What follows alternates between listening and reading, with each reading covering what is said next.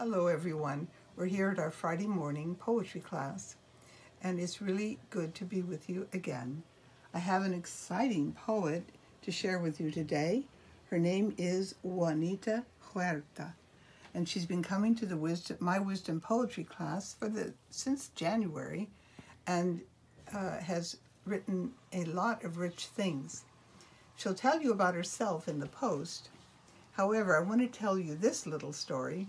When she was young, she used to write stories for her little brother. Some of them were scary. And when he woke up one time with nightmares, Mom said, "Juanita, you can't be telling him all those scary stories." So I said, "Okay, I won't, except for Halloween." Oh, yeah, Halloween. I have a poem to share with you later that will show you her skills at writing scary stories, some of her skills. She has many other skills. So there's several poems with prompts, and you will enjoy it a whole lot. Plus, a special treat, we have one of her little stories to share.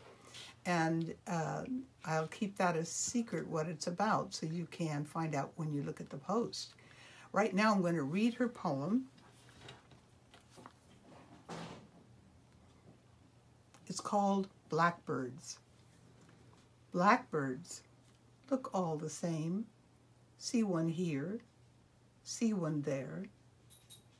2 blackbirds are fine. 3 make you wonder.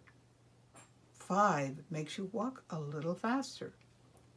Looking back over your shoulder, seeing 7 or 9, you run like hell, crying out, "Burn in hell, Alfred Hitchcock!" Now, she can write poems that touch your heart, that make you laugh, that make you think. So I want you to really enjoy Juanita's poems.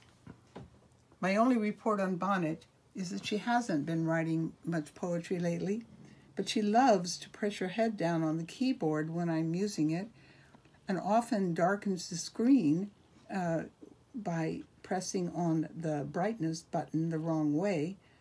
Now, what does that mean, do you think? Bye.